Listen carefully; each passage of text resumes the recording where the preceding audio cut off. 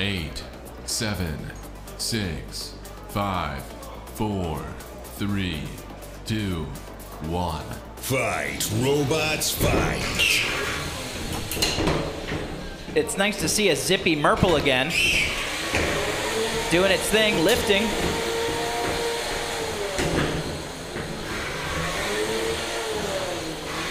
Now Murple has successfully speared its opponents in the past, these egg beater drum spinners. There we go, that's a good lift, Bryce. Happy to see whatever issue plagued them in the last match has been kind of restored. Murple is unique in that it is a completely circular robot, so there are no angles to hit, which is really what an egg beater spinner is looking for. It's always looking for sharp angles.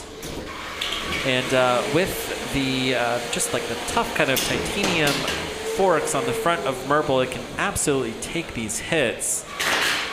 Wow, Bryce is not afraid at all to just feed his fork straight into that egg beater. Wow! Oh, and that is, oh, here we go, we got air! A suplex.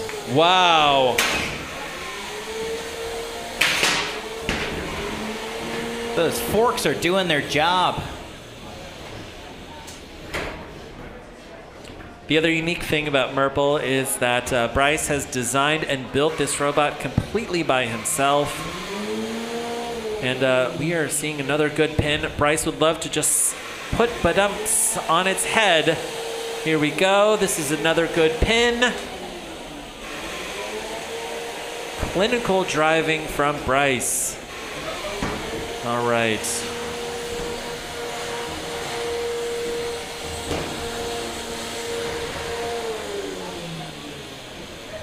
"60 seconds left here in this fight. I've been really impressed with Badump's weapon reliability. That weapon's been going the full 120 seconds, the first 2 minutes of this match.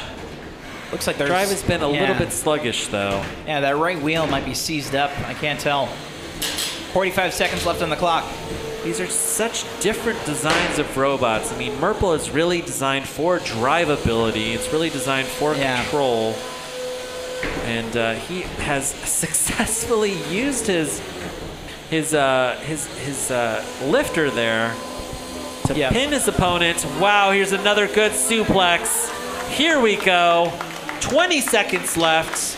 The audience clearly loves that. Yep, holding that that bot in the air. And he is left Badumts up on the rail. 8, 7, 6, 5, 4, 3, 2, 1. That's the match. Turn off your weapon, Badumts. And everyone drive to the door. We get a round of applause from the audience.